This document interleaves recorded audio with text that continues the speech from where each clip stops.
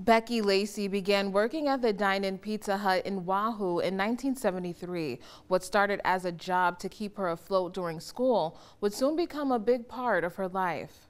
50 years ago, Beckie Lacey started working at this Pizza Hut as a freshman at JFK College. But after the school shut down 2 years later, she took on a more serious role. I became the assistant manager, and then shortly after that I became the manager, and here I am 50 years later. Throughout the years, Beckie built relationships with employees as well as the people in the community. And it's been so much fun just interacting with all the people. I've had great employees, a lot of friendships built. One of those employees, Mary Taylor, who was a part of Beckie's original team. So I've known her a long time, and she was a great boss then, and she still is a great boss. Former employees weren't the only ones that stopped in for the celebration. For her to be here for 50 years is pretty amazing.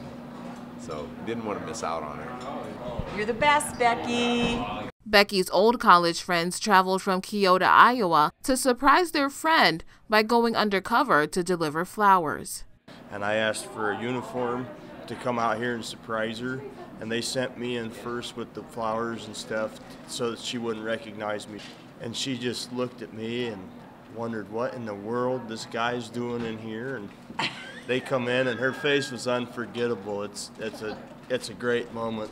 Beckie says over the years, she has enjoyed taking part in fundraisers and activities for the people of Wahoo. It's just hard to believe that through those 50 years, like just all the friendships and all, how many people have come out to celebrate this.